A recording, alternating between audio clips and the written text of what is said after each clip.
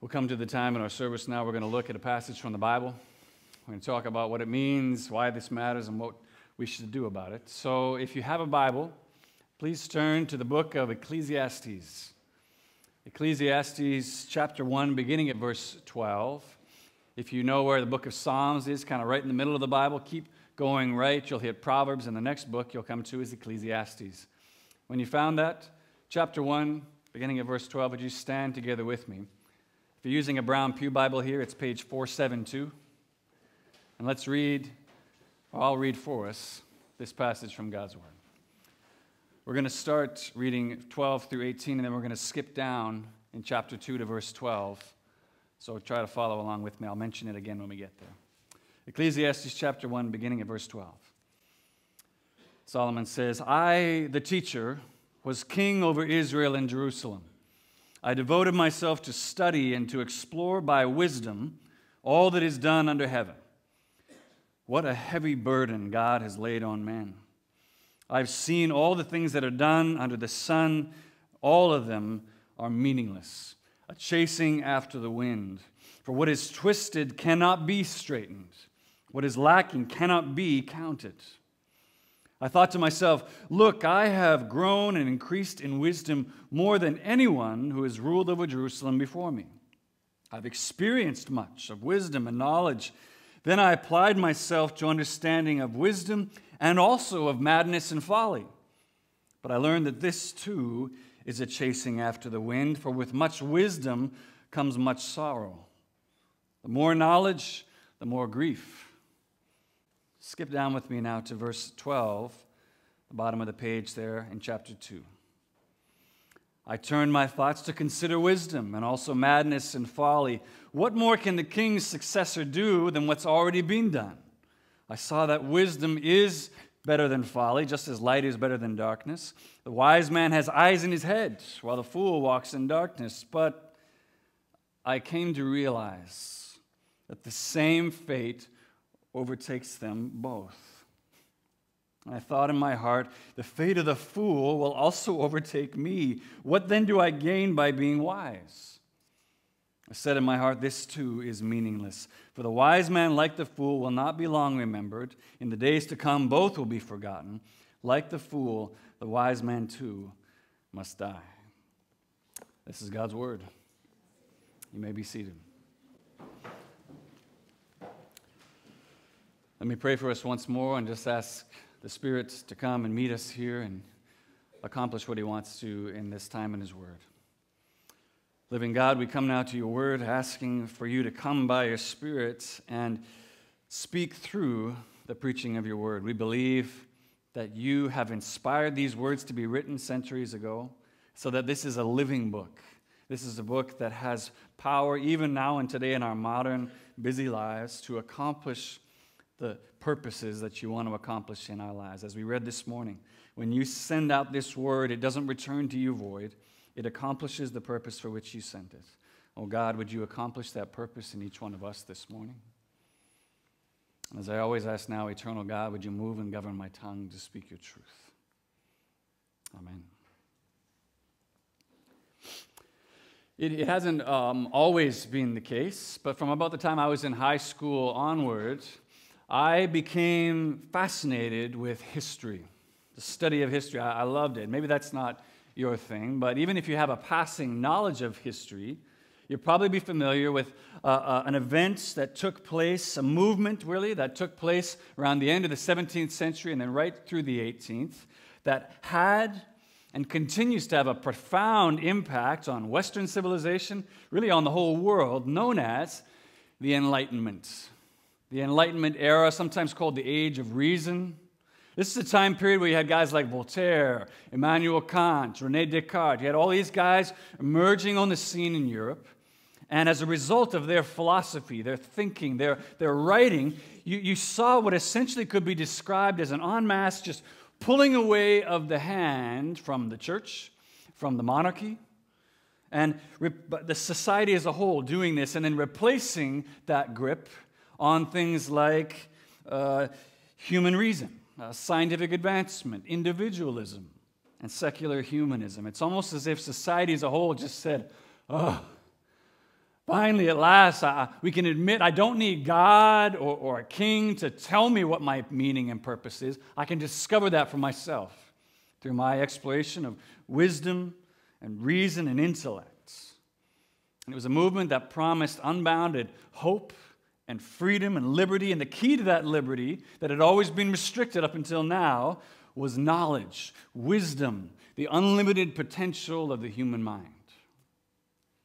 I think the majority of us would agree that aside from some of the obvious hubris and arrogance of that kind of a belief, the Enlightenment did bring significant changes. It brought scientific advancement to our world that we still benefit from to this day. But maybe you'd say, okay, well, that was a long time ago. Yeah, maybe they had some higher ideas. They thought this was going to change the world. But you know what? That's in the past. That's 18th century. We're 21st century people. We're postmodern era, as it's sometimes called. Okay, so we've looked at that, and we've kind of seen some of the cracks in that way of thinking. We know, that knowledge and wisdom, that can't fix everything. We get that now. We've made the necessary corrections to that pendulum swing. That's a position that I would want to invite you to reconsider. Maybe. But I mean, if you just listen to the political rhetoric and campaigning of our day alone, from the Prime Minister of Canada all the way down to the elementary school kid who's campaigning to be, on the student council, you're still going to hear champion that very same Enlightenment era thinking that says knowledge, education, that's the solution. That's the thing that's going to fix everything. It's got all our social ills of the day. We just need more education. If we had more knowledge, we could fix all this stuff. It's one of the reasons that you did pursue or are currently pursuing higher education yourself. We saw, hey, I can be better as a person by becoming more knowledgeable, and I'll serve society better. Society as a whole will be better if I have more knowledge and understanding.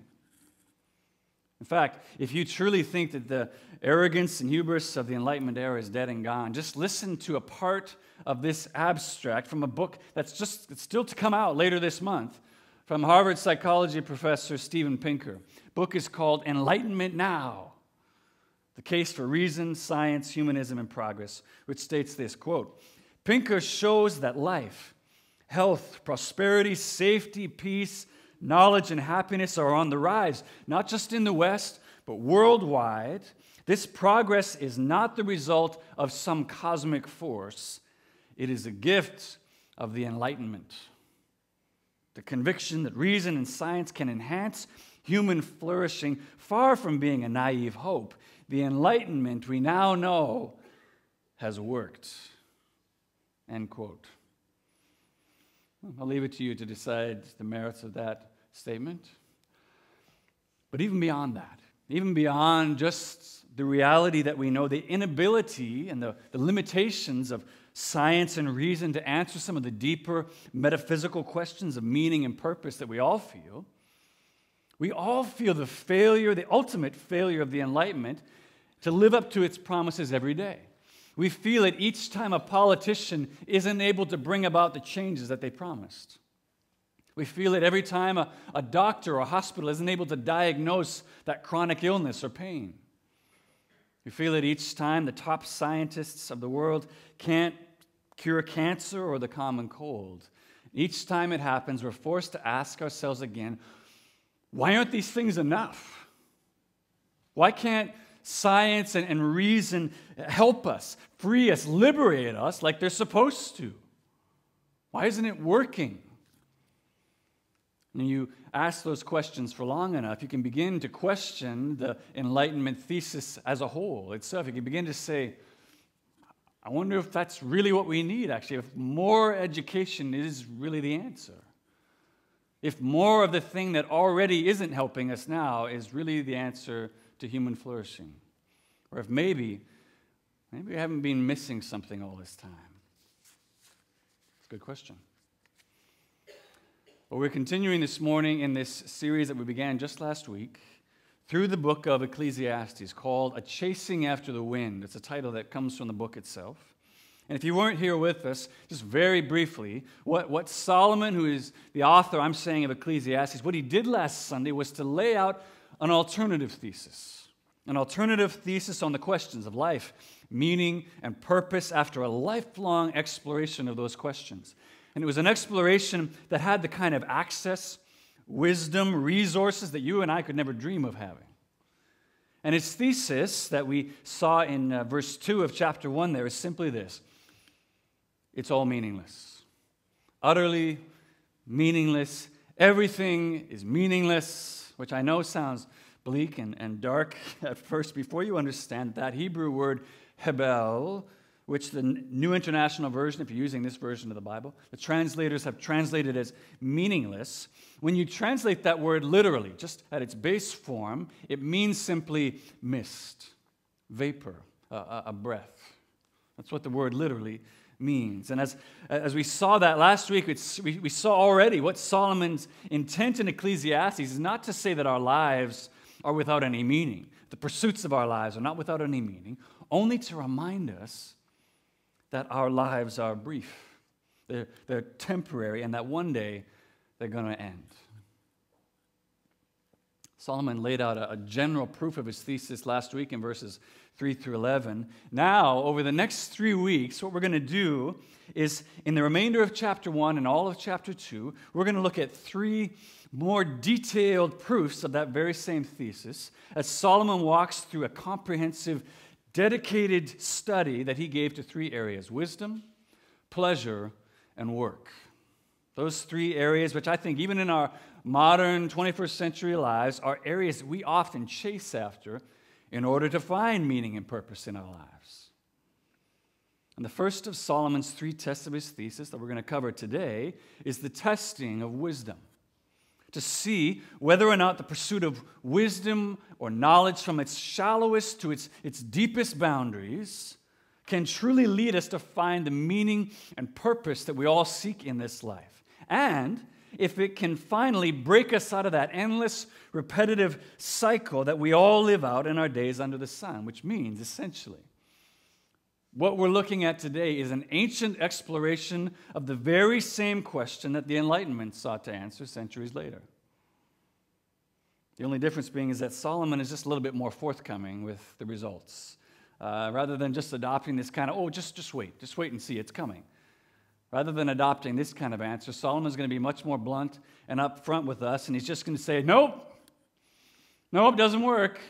No, I've tested that thesis, and honestly, I've tested it harder than you. I've tested it harder than anyone ever possibly even could test the thesis, and here's the result. It's a dead end. I've been to the end of that road and that pursuit, and the road just drops off into the fog. It doesn't lead anywhere. Believe me, the pursuit of wisdom to find meaning and purpose is hebel. It's a mist. It's a chasing after the wind. Why does he say that? Why does he say that about wisdom? What is it that he discovered? I mean, and if that's truly the case, sorry if you're in university or whatever right now, but I mean, does that mean that just studying is a waste of time? Should we all just get our tuition back, buy a hammock, and just enjoy the ignorance? Because it's just a meaningless anyway. Well, no. Sorry. I think to understand Solomon's exploration as well as his conclusions, we're going to have to look a little bit more deeply at what he shows us here. So I want to look at our passage this morning in just 3 ways. We're going to see the sorrow of wisdom, the injustice of wisdom, and then finally we'll close by looking at the gain of wisdom. Okay? The sorrow, the injustice, and then finally the gain of wisdom. So if you close your Bibles, would you open them up again to that passage in Ecclesiastes? Follow along with me, starting at verse 12 of chapter 1 there. We're going to look at this first area of Solomon's testing, wisdom. So let's look first of all at the sorrow of wisdom. Sorrow of wisdom.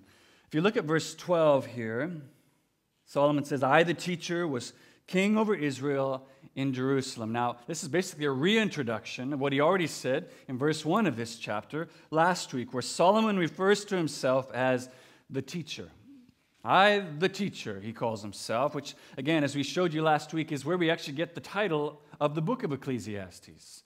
The Hebrew word for teacher is koheleth, which means the one who gathers people together and addresses the assembly. The Greek and Latin words for assembly and gathering is ecclesia. So the anglicized version of that is Ecclesiastes. So this book means the gathered people. And here, now, as in verse 1, we have the words of the teacher to the gathered people.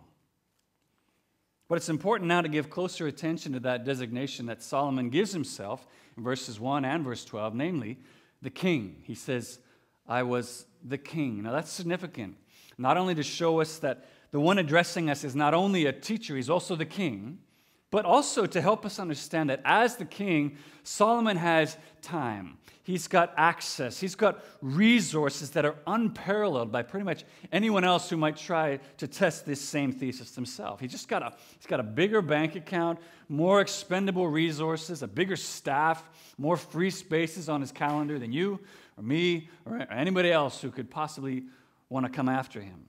That's what I think he's getting at in the second half of verse 12 in chapter 2. Look over there for a minute. He says, what more can the king's successor do than what's already being done? And when he talks about the king's successor, he doesn't mean the next king after him. He means, what more could anyone who comes after me and tries to test this thesis do than what I've already done? There's nothing more that you could accomplish than what I've already tried. And as we get into this more over the next 3 weeks, you're going to see just how true that statement really is. And as we said, the first place he seeks to apply all these vast resources to is the test of wisdom. And we see that in verse 13 of chapter 1. Look with me there. First part of 13, he says, I devoted myself to study and to explore by wisdom all that is done under heaven. Now, under heaven there, exact same meaning as under the sun. Under the sun is a phrase you're going to see all through the book of Ecclesiastes, and it just means everything. Everything you can see, feel, touch in the natural world that we live in. That's what he means. But it's important to pause for a minute and understand exactly what Solomon means when he says, explore by wisdom everything done under heaven. Explore by wisdom, because as theologian Philip Ryken points out, the kind of wisdom Solomon has in mind here is not divine wisdom, but human wisdom. That's the kind of wisdom Solomon is talking about here. The very best that human beings have ever thought and said.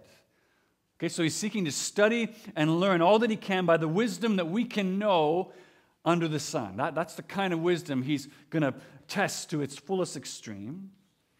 And we need to make that distinction because, as we pointed out again last week, in 1 Kings, which chronicles the life and reign of Solomon, we know that Solomon was given a divine gift of wisdom by God.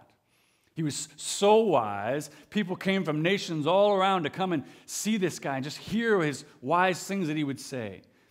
His wisdom was so much that God even said of Solomon's wisdom, quote, none like you has ever been before, and none like you shall arise after you. He's just the smartest. He just wins when it comes to smartness. Which, I don't know, if you think about it, makes you wonder why he even bothers with this first test. I mean, if he's the wisest guy that ever was or will be, why is he bothering to test wisdom at all? Well, the first answer to that question is that Solomon is seeking to explore wisdom as it relates to everyone under the sun. He wants to explore what is everyone's experience of this? I see everyone chasing after this. Can it really provide the answer that we think it can?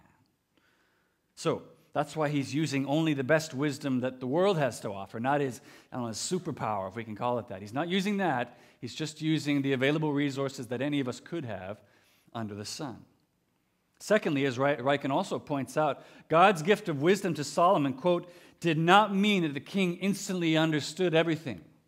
Okay, this is not the Matrix where he just plugged in, downloaded information. I now know karate. I now know whatever. No, he still had to apply himself to the pursuit of knowledge, which is exactly what Solomon did. And the result of his devoted pursuit of wisdom, those many resources at his disposal, the best teachers, philosophers, scientists, everyone that the world has to offer, we see in verse 16 of chapter 1 there. He says this, look, I have grown and increased in wisdom more than anyone who has ruled Jerusalem before me. I have experienced much of wisdom and knowledge. So, he's not saying that he knows everything that ever could be known.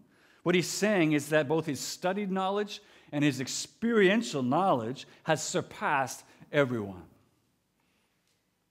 First part of verse 17 is interesting as well because we see how broad his study actually went. He says, I didn't just apply myself to studying the top rung of wisdom, I applied myself to studying the bottom rung too.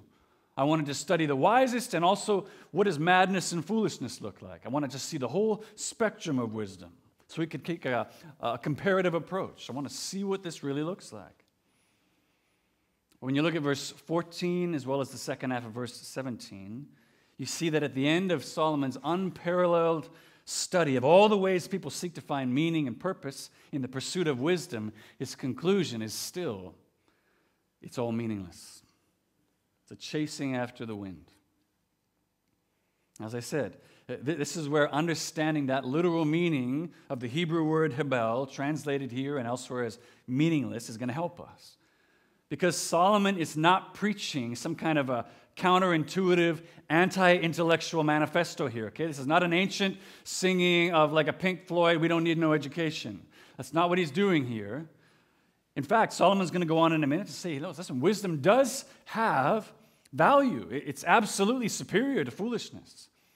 So it does have meaning. So he's not saying pursuit of wisdom has no meaning, only that wisdom, as we can know it under the sun, is a mist. It's vapor. It's something you can't grab a hold of at the end of your pursuit of it. Which is why, as he's reflecting on the conclusions, he says it's meaningless. It's a chasing after the wind. And then in verse 18, his reflection on the meaninglessness of it all is he says, for with much wisdom comes much sorrow. The more knowledge, the more grief. I don't know if that's been your experience or not. I think that conclusion alone in verse 18 helps us understand two things as we try to apply this to our own lives. First of all, if you were like me at all when you were growing up, you just couldn't wait to grow up so that you could learn and know all the secret stuff that adults don't want to tell you about. But then you got there and all of a sudden you found out that greater knowledge actually came with a price. It also came with all kinds of baggage and sorrow because it now meant you also knew all kinds of stuff that you wish you never knew. Kind of a loss of innocence almost that comes about by knowing more. I think that's the first reason Solomon is telling us, hey, don't pursue life and build your life and purpose on acquiring more knowledge. Be careful what you wish for, he's saying. Because the more you know, the more you see. And for all the beauty in this life under the sun, there's also much that brings sorrow and grief. Second reason I think Solomon is telling us not to try to build our life and purpose on the pursuit of knowledge is because what you're pursuing, what you're chasing after is a mist. It's a mirage. You can't get there and grab it. It's not there at the end. You give your life in pursuit of this, what you think it's promising, but it can't actually follow through on what it promises. Imagine how much sorrow and grief to know I've given my whole life to the pursuit of this, and at the end, there's actually nothing in the box. It's empty. So from Solomon's perspective, we need to say it's not that the pursuit of wisdom and higher education is wrong in and of itself. That's not what he means. But it's why are you pursuing it in the first place that can lead you down the dead-end path. I'll just give you an example from my own life to help you understand, I think, what he means by that. If I'm picking up that next new book, if I'm watching that TED Talk, if I am pursuing a degree or whatever, if I'm doing that because I want to steward the gifts and the responsibilities that God's given me as a pastor, as a father, and as a husband, and all these things, great. It's great. But if I'm pursuing those very same things because I think somehow that having another book on my shelf, having some letters behind my name makes me a better person than you, makes me more worthy of admiration and respect because of those things, all of a sudden, those same achievements vanish from my hands, exactly as like I was trying to grab a hold of mist. They don't follow through on what they promised. There's nothing at the end of it when I try to build my meaning and purpose on the pursuit of those things, as good as they are. So that's the sorrow of wisdom. Next thing I want to look at now is the injustice of wisdom. The injustice of wisdom. And the road into this is in verse 2 now of chapter 12, that second section we read. This is where Solomon comes back to the idea of considering both ends of the spectrum, the two extremes of wisdom. He wants to know what wisdom looks like over here, what madness and folly looks like over here. He wants to know everything in between. He wants to know what it's like to score 100% and what it's like to score 0% on that exam.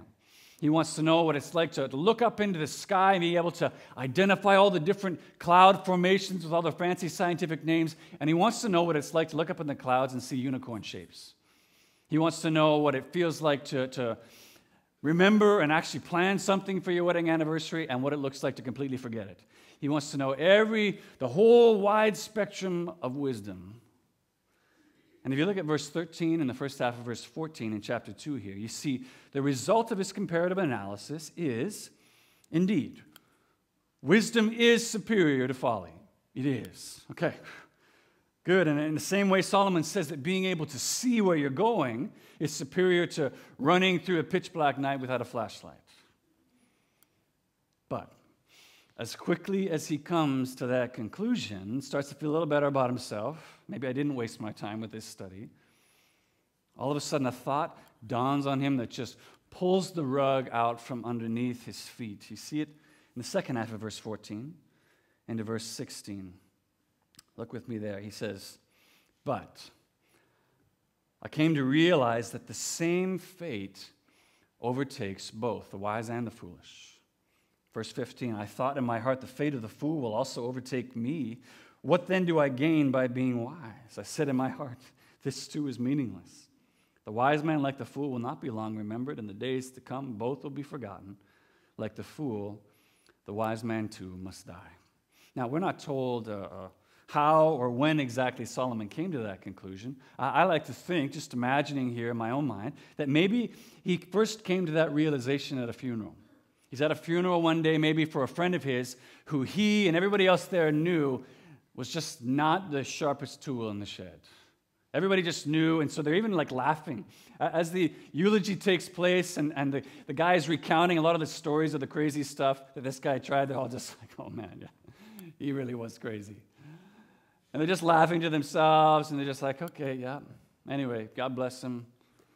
See you again one day. And then maybe the body's interred, and they're standing there at the grave, and Solomon turns away and just happens to glance at the tombstone of the grave beside his friend who was just buried, and he sees the name maybe of like his most beloved, wisest professor that he ever had in his training.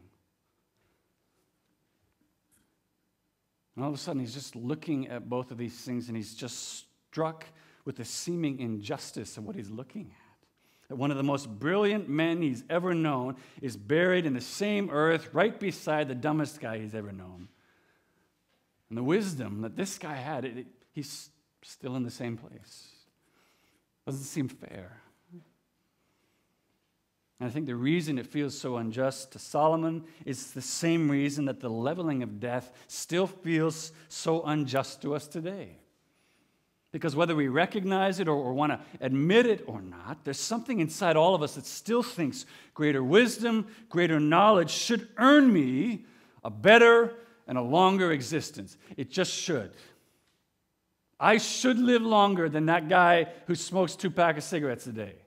I just should. I've studied nutrition, and I know all about the exact amount of calories and how much to eat to be healthy and proper weight. I should live longer than the person who doesn't care at all about that, who's eating every meal at McDonald's. I should live longer than that person. Does it work out that way? It doesn't.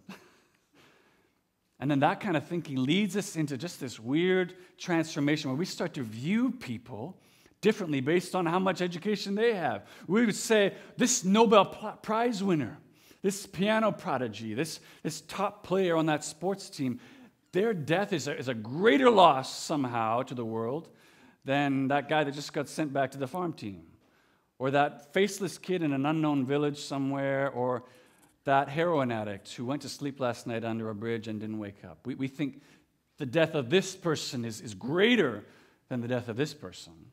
Why? Because they had more knowledge. They knew more. They were wiser and better people.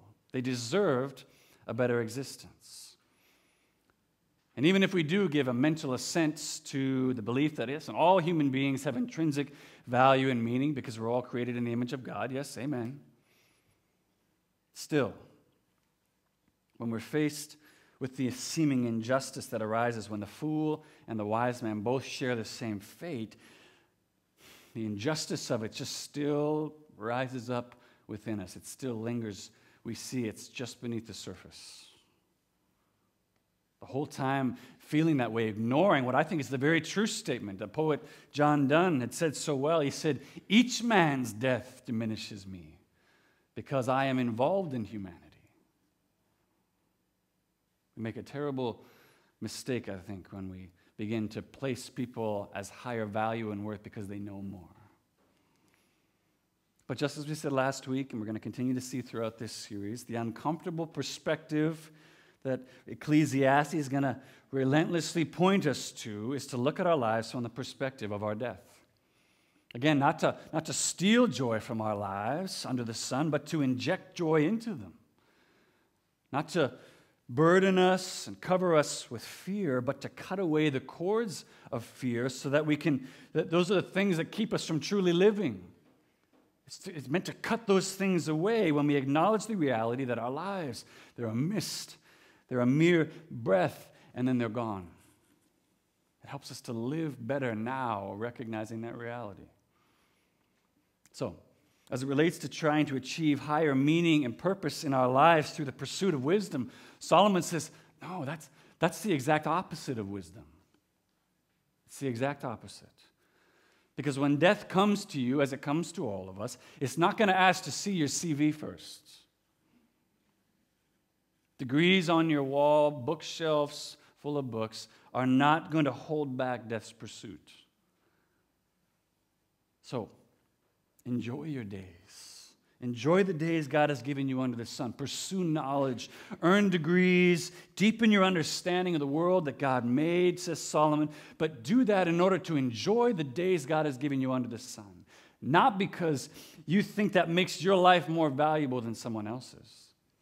And not because you think it's going to make your life any longer or extended. For if you believe that, you're going to be overtaken by the very same injustice of wisdom that Solomon experienced. When the walls that you built around you, that you thought made you secure from death's reach, vanish like the vapor they are when death comes for you anyway.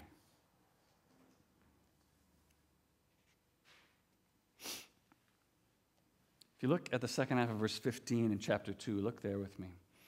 We begin to see where Solomon lands after this dedicated study of wisdom under the sun, as he helps us to understand the gain of wisdom. The gain of wisdom. And this is where we'll close this morning. The question he asks here is, what then do I gain by being wise? That's almost the identical question that he asked in chapter 1, verse 3, when he said, what does man gain from all his labor at which he toils under the sun?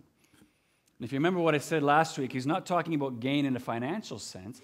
He's saying, what's accomplished? What's achieved? What can I actually take away at the end of this and hold in my hands? And his answer, you see at the end of verse 15, just proves his thesis that he stated all the way back in verse 2. It's nothing. Nothing. Everything ends up being something you can't hold in your hands. It's a mist, a vapor. This too is the pursuit of wisdom is also hebel. It's mist, a vapor. But again, in revealing that to us, Solomon is not trying to say wisdom is pointless. He's merely trying to help us to see wisdom from the right perspective. He's trying to help us to see it from the perspective of our death so that we can truly enjoy it now in our days under the sun.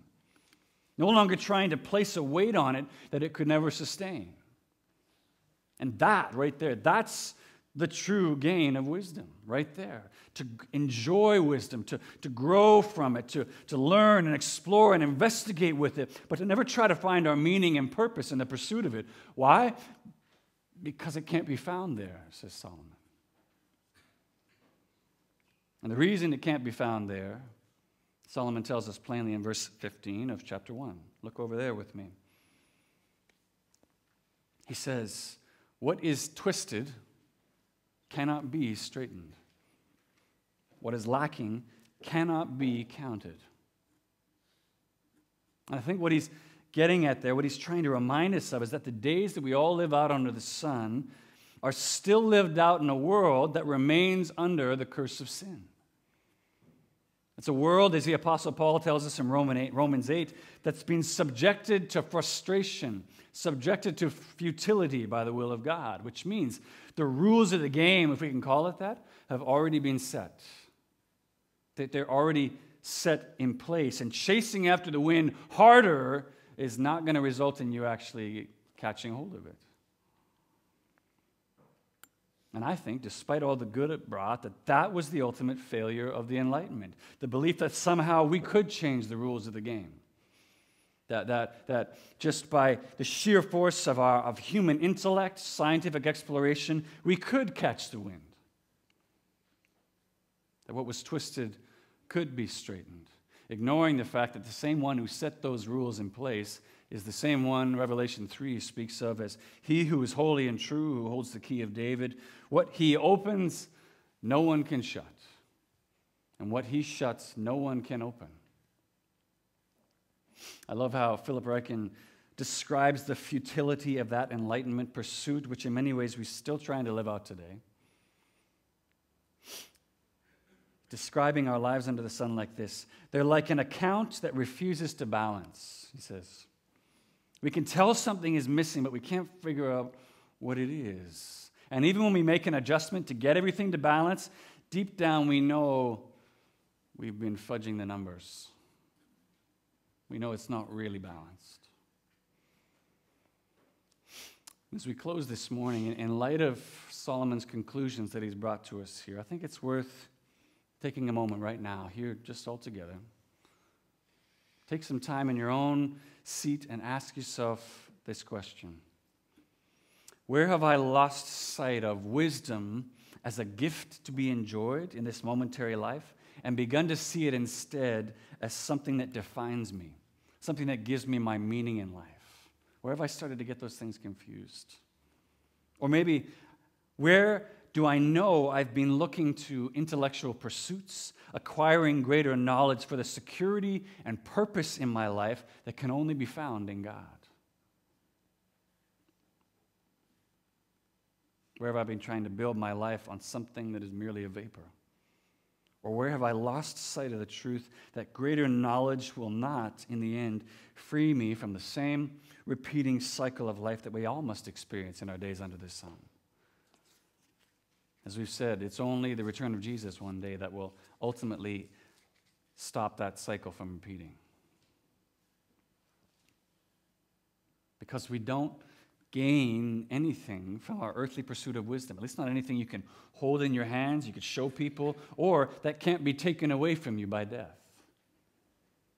That's the point Solomon's been making here. But the gift in acknowledging that is that now we're free. That's a freeing realization. You're freed now to truly enjoy our pursuit of wisdom in the days we've been granted under the sun, because we're seeing it from the right perspective now. We're no longer looking or putting an expectation, an obligation on the pursuit of wisdom to give us something that it was never intended to bear in the first place. It's freeing. And then he just leaves it there. Drops the mic and walks away. And if you've been to church for any period of time, you want to stop and say, what? That's it? Isn't this the Bible? Aren't we at church right now? Aren't you supposed to say now, okay, but God is the place that we look to find our ultimate meaning and purpose? Yes, he is. He absolutely is. And yes, Solomon's going to say that as well. But not yet. Not yet. He just puts it out there and leaves it there. Because remember what we said last week. This is one of Solomon's teaching methods. He wants us to sit in the tension of the question for a little bit longer instead of rushing to get to the answer. Put up our hand in Sunday school and say, Jesus, it's Jesus. Yeah, it is Jesus. But he wants us to sit in the weight of the question a bit longer, because rather than rushing to the answer, it allows us to really explore our own hearts, to see where wisdom isn't found, where meaning and purpose isn't found, to sit in that a little bit longer and ask yourself, even if I do know where it's found, where am I still trying to find my meaning and purpose in the pursuit of wisdom? He leaves us to sit there and to question it, and so that's where I leave you. We know the answer. We know the ultimate answer. But don't rush to the end. Consider your own life and ask the Spirit to reveal to you, where am I pursuing wisdom to give me what only God himself could give? Let me pray for us.